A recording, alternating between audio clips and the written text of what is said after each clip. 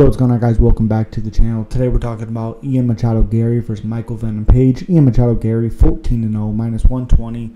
Underdog, our favorite, 26 years old, 6'3", with a 74-inch reach, fighting Michael Venom Page. 22 wins, 2 losses, 4-1 in his last 5 fights. The one loss is a split decision against Logan Storley. Good grappler, plus 100. 37 years old, 6'3", with a 79-inch reach. Same height, but a 5-inch reach advantage for Michael Venom Page. Machado Garry has done a lot to impress me in this UFC run that he has had. 18 wins in a row. I don't know how it's possible when he's 14. But 8 finishes. The thing that I really like about Machado Garry is that when it comes down to it, he's able to regroup, stick to a game plan, and not rush anything.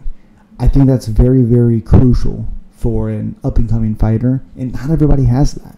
You know, he definitely has, he has 3 first-round finishes, he has 3 in the second, and he has 1 in the third. It's pretty well-rounded. Got a split decision against Jeff Neal in a lackluster performance for both guys. Beat Neil Magny, destroyed him, could have finished him, still destroyed him. And then beat Daniel Rodriguez, which, shocker there. Beat Kenan Song, had some adversity in that matchup. And again, the thing that worries me a lot is the ability of Michael Venom Page to cover distance, and he has some stupid power.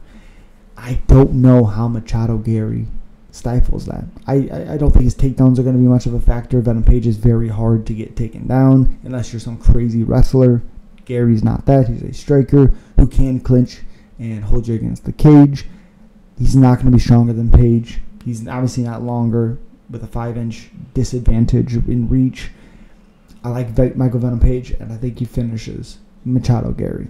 Subscribe, like, comment. Let me know who you guys are picking. I'll see you in the next one. Peace.